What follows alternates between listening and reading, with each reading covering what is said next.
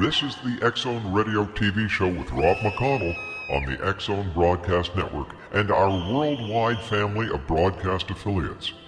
If you have a question for Rob McConnell or his guest, or if you've had a paranormal experience, call toll-free 1-800-610-7035 extension 0 or email xzone@xzoneradiotv.com. On all social media sites, our one address is X-Zone Radio TV.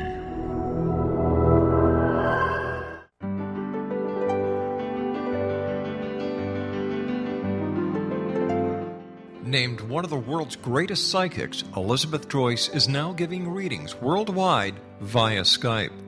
Elizabeth Joyce is recognized for her clairvoyant ability to help find missing persons, her analysis of dreams, past life regression work, mediumship, and her accurate predictions.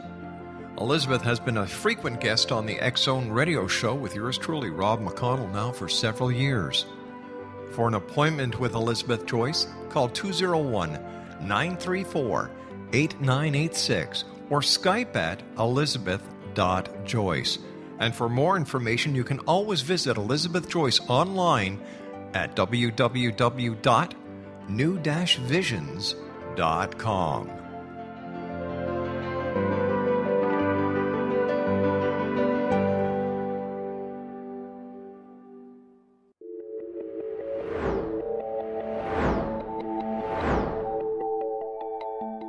Do you have a dis-ease that you would like to alleviate through a natural means? Have you been contacted by angels, ghosts, or even extraterrestrials and want to validate these experiences? Or would you simply like to speak with someone who can help you find your life's purpose? I'm Dr. Joseph Mara, and I'm offering my services free of charge for first-time clients contacting me during the month of April. These free consultations include angel card readings, guided meditations, life coaching, and energy healing. If you have always wanted to explore these types of experiences but were skeptical or simply could not afford them, then take advantage of this free special offer. Contact me through my website, aguidinglight, spelled LITE.com, to schedule your consultation today. Until then, I offer you love, light, and laughter.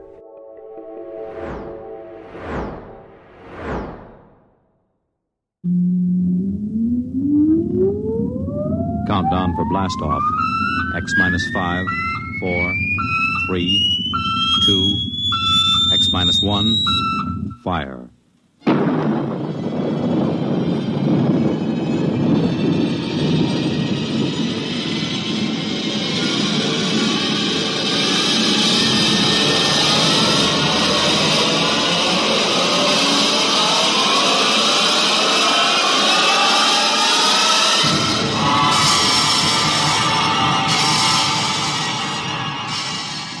From the far horizons of the unknown come transcribed tales of new dimensions in time and space. These are stories of the future, adventures in which you'll live in a million could-be years on 1,000 maybe worlds. The National Broadcasting Company, in cooperation with Street and Smith, publishers of astounding science fiction, presents X minus 1.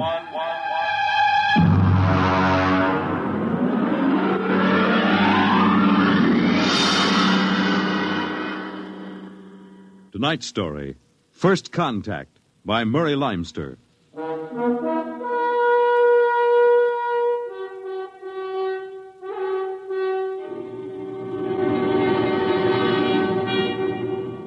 They had been in space 6 months now, moving with the incredibly faster-than-light speed of the overdrive.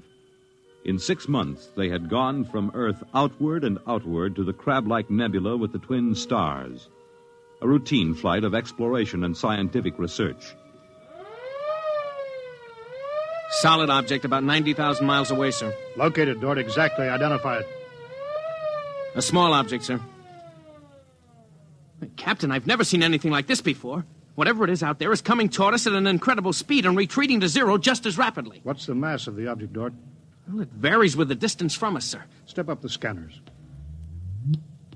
Well, nothing, sir. Absolutely nothing shows out there. And yet there must be something. Those alarms are foolproof. Action stations, man all weapons. Condition of extreme alert in all departments immediately. Captain, what is it? Dort, I ran into the same thing once before on the Earth-Mars run. We were being located by another ship, and their locator beam was the same frequency as ours. Every time it hit, it registered as something solid and monstrous. But, Captain, we're the only Earth ship in 18 light years around. How? I didn't say it was another Earth ship out there, Dort.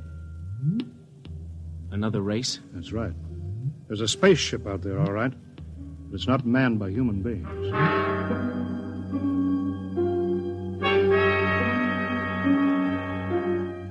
It had been contemplated and speculated upon.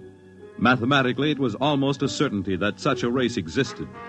But in 18,000 Earth years, no human spaceship had ever encountered them. Now the situation was precipitated, and somewhere outside the Earth vessel there was an alien race. Of what shape? Of what quality? Of what psychology? It's moving, sir. Heading right for us. At that speed, we'll be in touch in 10 minutes. Heading right for us, huh? Just what we'd do if a strange ship appeared in our hunting grounds. Friendly? Well, maybe. We'll try to contact them. We have to do that. But friendly? Thank the Lord for the blasters. They may not be hostile, sir. Well, they may be. That's what I'm paid for. Put on this job for, to worry about the troubles that may never happen. To all hands, now hear this. A ship is approaching manned by an alien race. I'll give the signal for attack or defense if it be necessary. There'll be no move made unless I give the order. I do not wish to provoke trouble. Stand by. Their ship is slowing down, sir. It's stopped. Weapons Department, report. Weapons Department, report. Alien ship remarked. Target fixed. Weapons alert. Communications Department, report. Communications Department, report.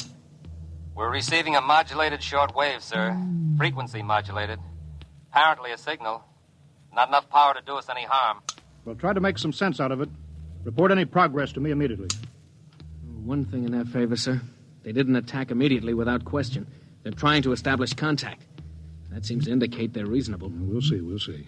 What are they doing now? Can you make out the locator screen? Bring that power up. They're doing something now, sir.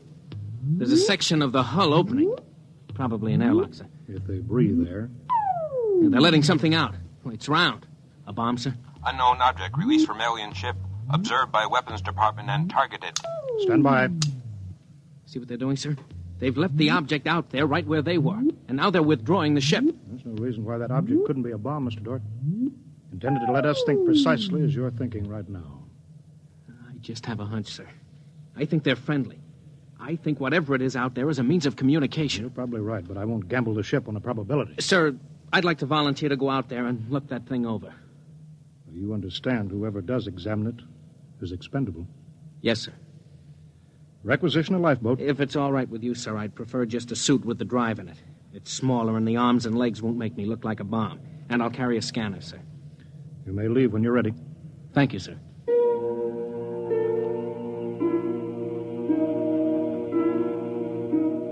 I'm all ready. Clear the lock and let me out.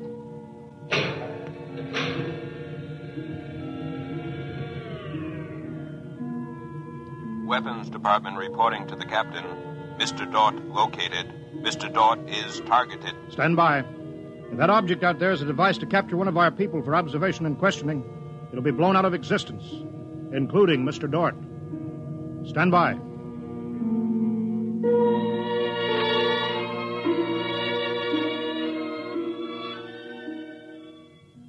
Mr. Dort. Mr. Dort. Report. Object, as you can see on the scanner, sir, is covered with many small horns, like the detonating horns of the obsolete mines formerly used in naval warfare. Is that their purpose, do you assume, Mr. Dort? I'm going to find out, sir. I'm going to grab one. Mr. Dort. I'm here, sir. I don't think this is a mine. Circle it so we can see it completely through your scanner. Deadlock, sir. Nothing to report that the scanner hasn't shown you. Oh, wait a minute, sir. A section of the outer hull seems to be opening. Do you see it? Very good, Dort. Hold that. I'm sure it's a communications device, sir. It looks like it. Fix your scanner so it'll focus on that communications device. Return to the ship.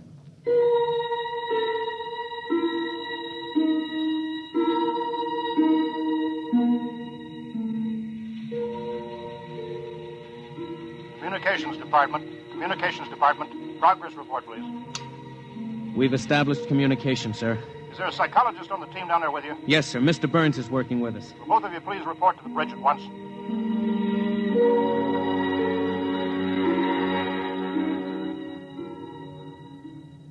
Oh, you look tired, Dort. We've established fairly satisfactory communication, sir. They seem to have highly developed thought patterns. We got a satisfactory translation from the machine on the 4th attempt. We can say almost anything we want to say to each other now. Of course, how much of what they tell us is the truth, we have no way of knowing. Mr. Burns, you're the psychologist. What do you think? Well, I don't know, sir. They seem to be completely direct. They haven't let slip even a hint of the tenseness we know exists. They act as if they were setting up a means of communication for friendly conversation, but, well, there's an overtone that... Yeah? Well, Mr. Burns, I have a decision to make. On the one hand, opening contact with the friendly people of a vastly different culture could only be beneficial to us of Earth. On the other hand, if they're hostile, I ought to blast them out of existence without any other preliminaries. Oh, but, sir, you can't... I'm not talking to you, Dort. It's not warranted yet, sir. Yes. Now, hear this, all departments. Hear this, all departments. This ship is on an extended alert. Provisions will be made so that personnel can have maximum rest and nourishment.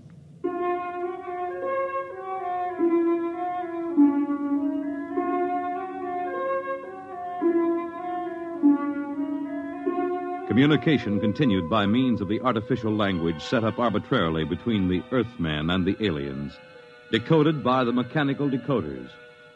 Dort disobeyed orders. He lived on powerful stimulants so that he could stay with the communications machine.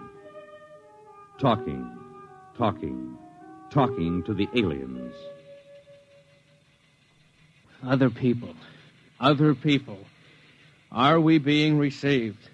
We are receiving your message. The chief of this ship wishes to speak with the chief of your ship. The message is heard by the chief of this ship. The chief of this ship communicates that he will hear the message of the chief of that ship. Go ahead, sir. People of the other ship, I'd like to say the appropriate things about this first contact of two dissimilar civilized races, and of my hopes that a friendly intercourse between the two peoples will result. People of that ship, what you say is all very well, but is there any way for us to let each other go home alive? That's all, sir. They've stopped sending. Very direct people. Very direct. But, sir, I don't follow. I didn't know what that meant. Is there any way for us to let each other go home alive? It means what it says, Dort. Sir, what's to stop us from just cutting communication and leaving, and they can do likewise? What's to stop us? Simply that whichever ship leaves first will be followed by the other. If they find Earth and get back to their own planet and we don't know where that planet is, Earth will be completely at their mercy. If they leave first, we'll follow them. We'll attempt to find their home planet. Dort, could you swear to any decision that the policymakers on Earth will come to? Sir, even if they do follow us, the closer we get to home, the more of our ships and weapons they'll face. They'd never get away. Well, how do you know that they can't communicate with their home planet without returning? We can't, sir. How do you know they can't? I don't, sir. So that's the situation. We'll sit out here, facing each other, trying to outguess each other, until time wears us out. And we'll have to face the fact. Either they destroy us or we destroy them. Navigation officer, attention. Navigation officer, attention. Every star map on this ship is to be prepared for instant destruction. The chief of this ship wishes to know whether the chief of that ship can suggest an answer to the problem concerning us both. Do you want me to answer that, sir? I'll answer it myself. Tell me when to talk. Now, sir. I am giving that matter personal attention. Every effort will be bent to the solution of this problem. Will you consider a temporary truce in the meantime? What would a truce gain? Could we trust you? Would you trust us? I suggest that we continue as we have up to this particle of time. I agree. Sign off, Dort.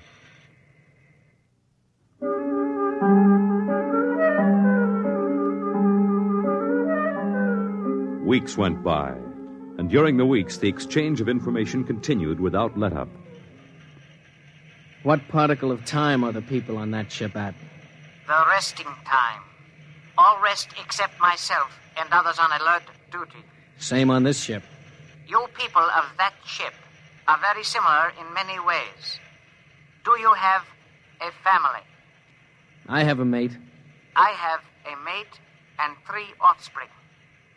It is too bad for them, as well as us, to have to kill each other. This ship can't see any way out of it. Can that ship? If we could believe each ship, yes. Our chief would like it. But we can't believe you, and you are afraid that we do not tell the truth, although we do. This ship would trail you home if this ship were able to. That ship would do the same. But this ship feels sorry about it. I believe you're a friend. I share your belief and like you. But there is a possibility that you were put to make a trap for me. I will stop now and think it over.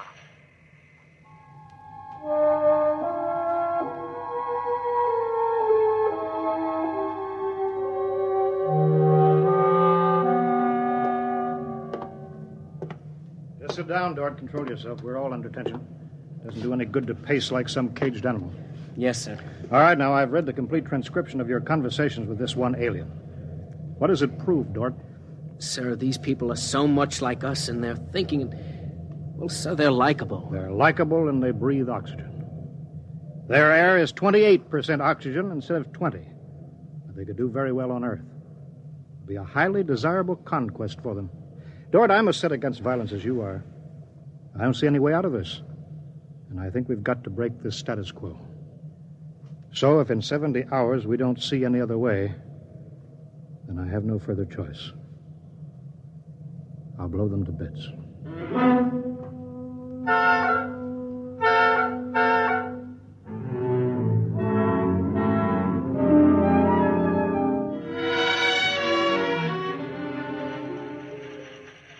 Will that ship receive communications?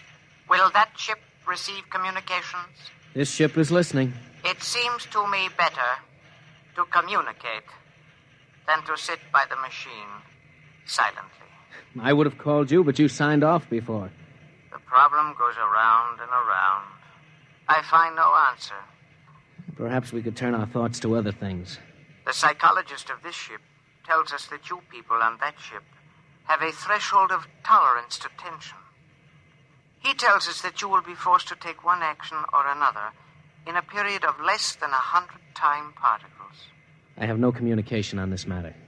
Well, the ship is not trying to extract unwilling information from that ship. A truth is mentioned in passing. A report of this conversation will be carried to the chief of this ship. It would be so. We are prepared. If only the people of this ship could meet in direct contact with the people of that ship, it might be better. We could not communicate then. The communications machine is too large to carry from place to place. In direct contact, the peoples of the two ships would be further apart than now. That's true. I am sad. Much that is pleasant has passed between us. I am sad, too. We are not yet ready for each other. We are not yet ready for each other. It's hard, isn't it, Dort? Well, Captain, I'm sorry. I didn't know you were here, sir. I've been here for quite a while. Eavesdropping, I'm afraid. It's all right, sir. Nothing can be personal in a situation like this. Yeah, that's right. How long is 100 time particles, Dort? Pardon, sir? That reference he made to us not being able to stand tension is interesting. Their psychologists seem to make more out of us than we do out of them, don't they? Yes, sir. They hit the nail right on the head. Yes, they did. I think, Dort, we'll just have to push our timetable up a bit. No further communication with the aliens under any circumstances. That's clear, isn't it? Yes, sir. Sir, if they know so much about our psychology, isn't it possible that remark was intended to make us act more quickly? Probable, Dort. Probable. Well, why would they do that, sir? Why? You tell me why, Dort. All of a sudden, I have an idea, sir. And it's crazy. It doesn't matter how crazy. I'll listen to it. Sir, I think these people are playing some kind of a joke on us. Joke? A joke, Dort? Yes, sir. Over and over again, I've noticed what I think is a sense of humor. A highly developed sense of humor. Do you recall when we went to all the trouble to set up a fictitious star map and then they just sent us back a mirror image of the same one? I think somehow they're playing a joke on us. Well, maybe you're right. In which case, you've seen practical jokers, Dort. Their jokes aren't always funny. Sometimes they hurt people.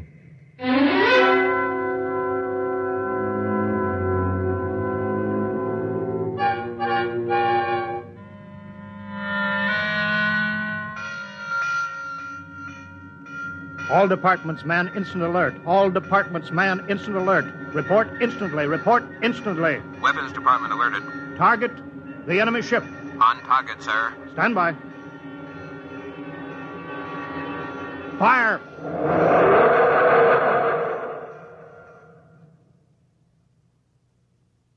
They're gone, sir.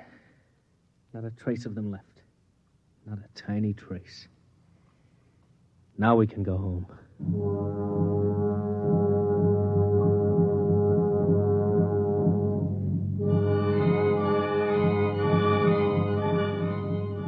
Communications to Captain. Communications to Captain. Report.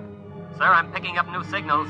Same frequency as the original alien signals. That's impossible. That ship was destroyed. I'm receiving signals, sir.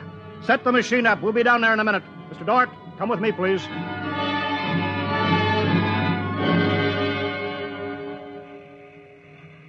It's good to be on the way home. Yes, it is good. Do you suppose we'll ever figure out what happened to the other ship? Never. A blinding flash and they were gone. I suppose they couldn't figure a way out of the situation. An unstable people. They had no sense of humor to cope with the situation. They exploded themselves out of existence. It seems reasonable. They must have had powerful weapons to destroy themselves so completely. Yes, what a shame. In a way, I grew to like them. This isn't meant for us, sir. I don't know what's happening, but I think we're overhearing a private conversation. I understand, Dort. Be quiet, will you? Many things might have come out of a relationship with that people. They were describing a disease they call cancer. I think it is similar to the Frogren syndrome. We might have helped them. They might have helped us, too. Well, too bad. We'll never find them again, I think. The odds of such a chance meeting in the vast space of the whole universe. There are no figures for such odds, are there? Turn it up, Dort. Turn it up louder. That's all there is, sir. The signal stopped there. Sir, I don't know how, but somehow when we fired at them, we didn't destroy them, but we did set up a condition whereby they've become invisible to us, and we've become invisible to them. Captain to Engineering Department. Halt, forward motion. Captain, why are we stopping? Listen, Dort, you say they're invisible. They are, but they're not destroyed because we just heard them. They're out there somewhere. Invisible. Well, you heard them, sir. They're heading for home. We're invisible to them, too, sir. How do you know, Dort? How do you know this whole thing isn't a setup? Well, suppose that's true, Captain. You heard their conversation. They weren't talking like any monstrous people. They seemed decent and warm, just as decent and warm as we are. How do you know this conversation wasn't planned, deliberately set up for us to hear? How do you know that, Dort? Yes, sir, you're right. They may be out there and they may not. They may be telling the truth or they may be trying to trick us. They may be friends or they may be the most deadly enemies. You said they had a sense of humor, Dort. What a joke to play. To deliberately set up a situation where we wouldn't know fact from fantasy, truth from lie. Wouldn't that be a joke, Dort? Yeah, but we don't know that they did that, sir. And we don't know that they didn't. We don't know anything. Sir, does that mean we never go home again? I don't know. I have to think about it. I have to think about it.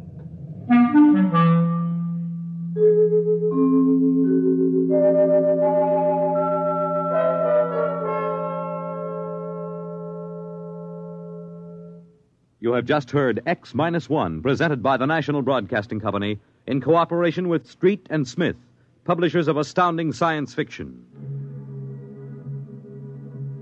Tonight, by transcription, X-1 has brought you First Contact, written by Murray Leinster and adapted for radio by Howard Rodman.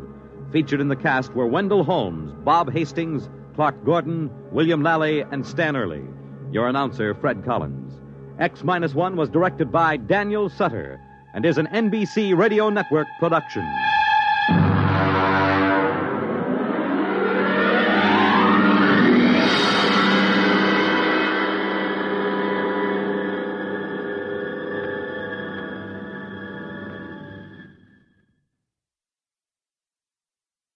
Next week at this time, over most of these stations, NBC will present This is Carnegie Hall, a special concert featuring the Symphony of the Air Orchestra.